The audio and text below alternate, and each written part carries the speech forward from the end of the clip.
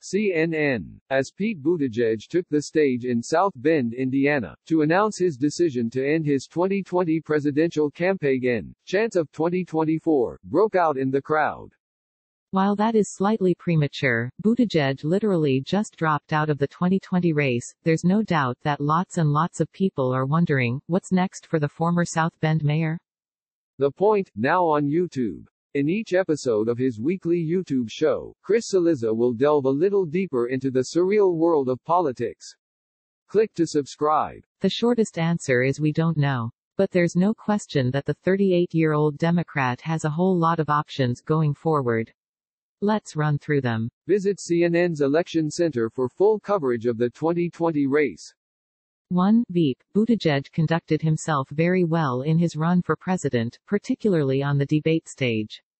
Given that, his youth and what would be the historic nature, the first gay vice presidential nominee for either party, of picking him, Buttigieg would likely be in the mix for second in command. His rapid planned endorsement of former Vice President Joe Biden would seem to ramp up the VP talk as well. 2. U.S. Senate. Indiana has two Republican freshman senators, Todd Young, who is up in 2022, and Mike Braun, who is up in 2024. Though I don't think people at the Buttigieg event Sunday night were chanting 2024 to encourage Mayor Pete to run for Senate. Both Young and Braun won with under 52% of the vote, which could make them targets in their first re-election races, particularly if someone like Buttigieg, with his demonstrated candidate skills and fundraising ability, decided to run.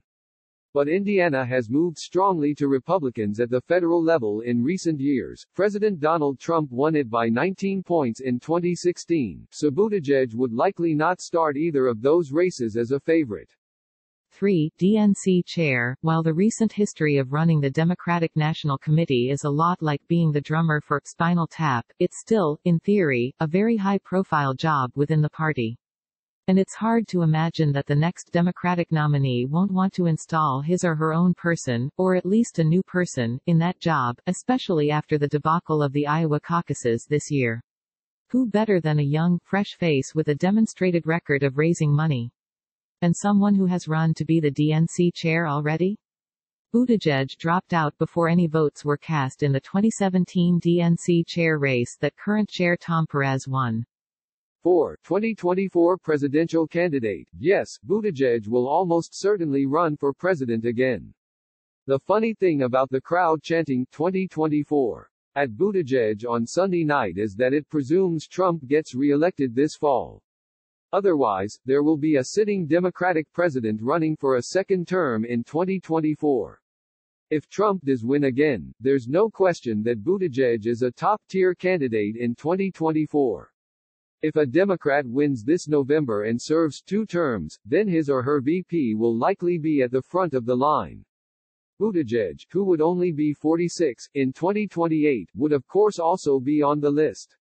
And, for number 1 above, Buttigieg could be the VP pick who is at the front of the line.